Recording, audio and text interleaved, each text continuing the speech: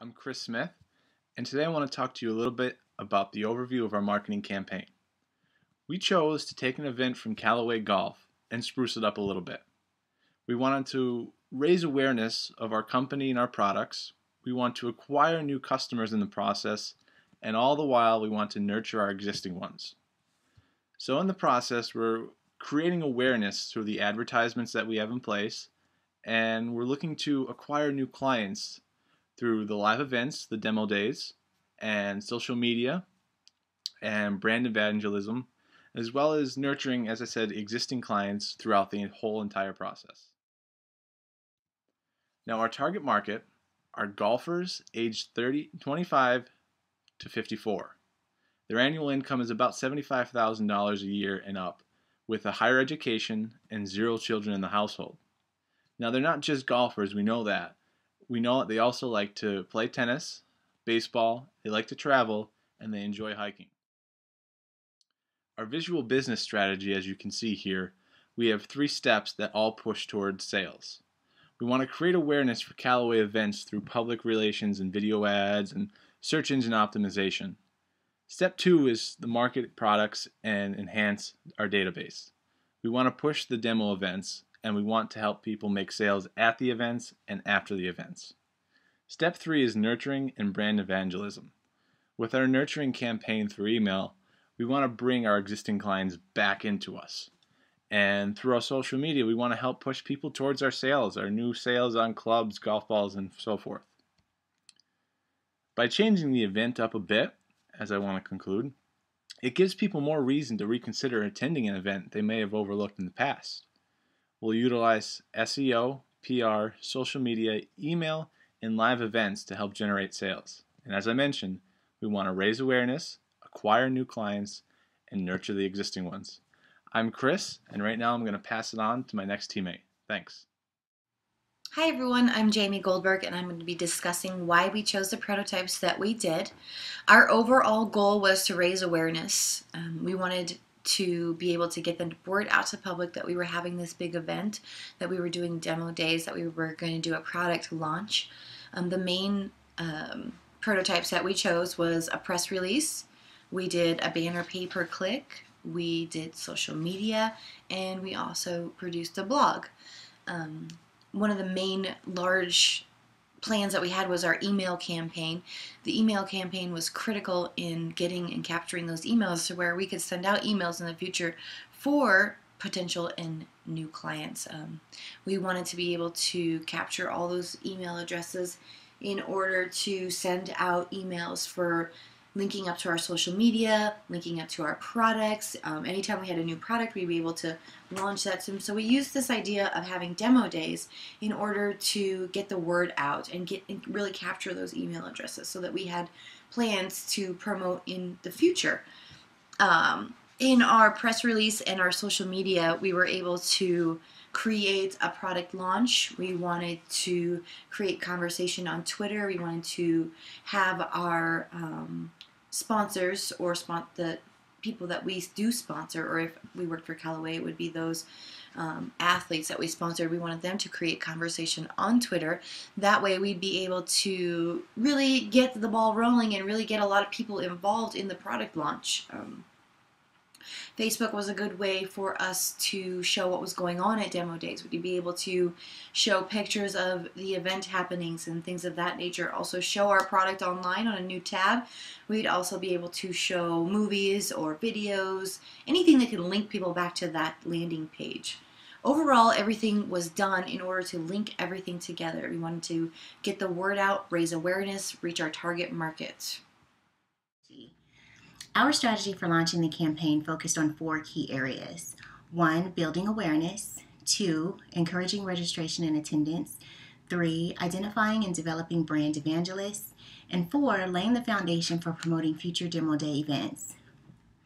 Our approach for accomplishing these 4 goals was threefold.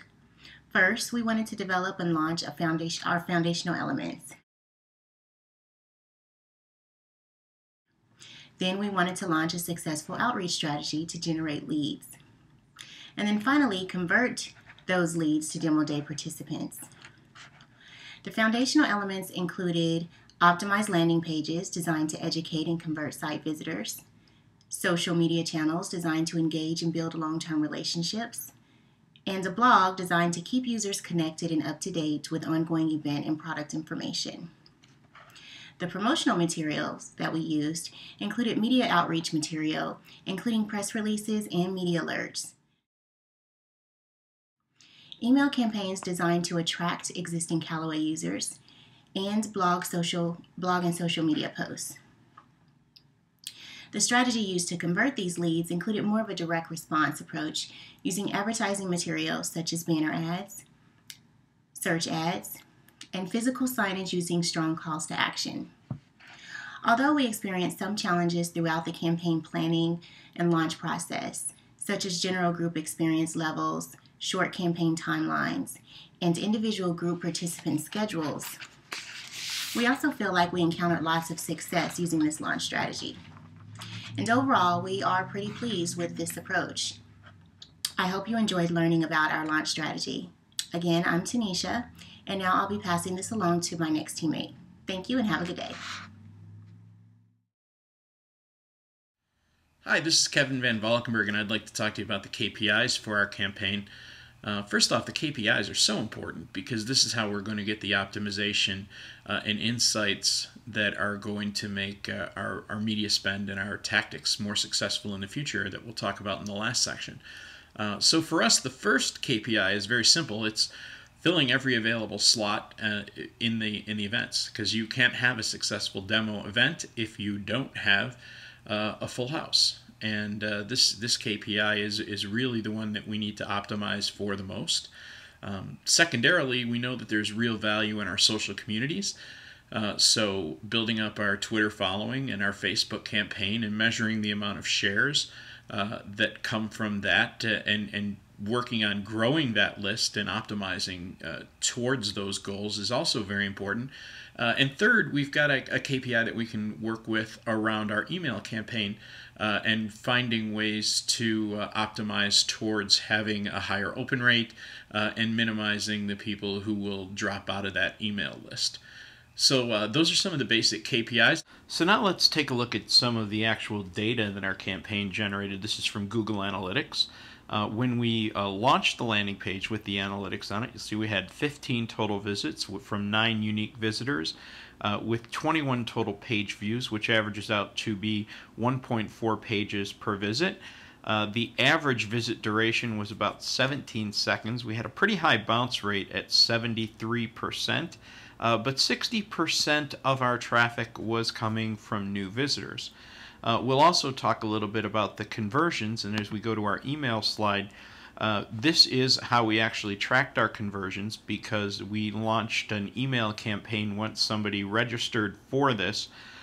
So we had 15 people register for our event, and then we're averaging 7 unsubscribes per month and had an average open rate of 50% on the first email that followed. So the people that we were getting were highly engaged and definitely did open the next email. And we look at Facebook. The Facebook likes are very valuable to us, just in the ability to create a social community. Within a week, we garnered 22 new likes, and there was some active sharing of our content. Some of the most viewed things were some of the video tips that we put up, and we did have people sharing them across their own networks as well. So from a data standpoint, the tactics that we've chosen definitely seem to be performing, at least in the early stages with a limited data set, as we would have expected. And now I'll turn it over to my final team member, who will talk about our optimization. Thanks. Hello, my name is Ebony Williams, and I am featured here with my lovely daughter Zoe. And I will be speaking today about future improvements and maintenance for our marketing campaign. So far, you've heard from fellow group members on various parts of the campaign. These particulars come from various places, all working together to increase consumer conversion. But without continued maintenance and improvements over time, these strategical outlets will begin to break down and fail to achieve desired goals. General improvements and maintenance has been broken down into 4 topics: which we will discuss as we go along. Over time, the popularity of featured banner ads and PPC advertisements or email blasts may cause a decline in performance over time. Changing or uploading our current online banner ads and emails can give consumers a fresh eye on what we have to offer.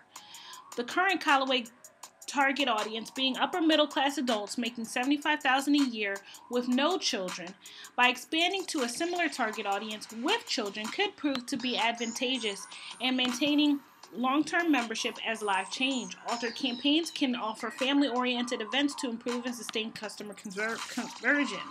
Positive results may also form from increasing or pausing the frequency of event location and times. This helps the campaign from getting stagnant in the eyes of the consumer and refreshes intended goals. Consequently, it may not be the click results that is the point of interest, but instead the type of consumer that results from the click. If the search engine ads are attracting the incorrect consumer, then changing the ad will result in better audience targeting. The goal for future improvements are as follows. Make small improvements rather than major campaign changes. Take step-by-step approach, making small changes as you go. Support the areas that are moving along more successfully. And remove or alter weaker areas of the campaign.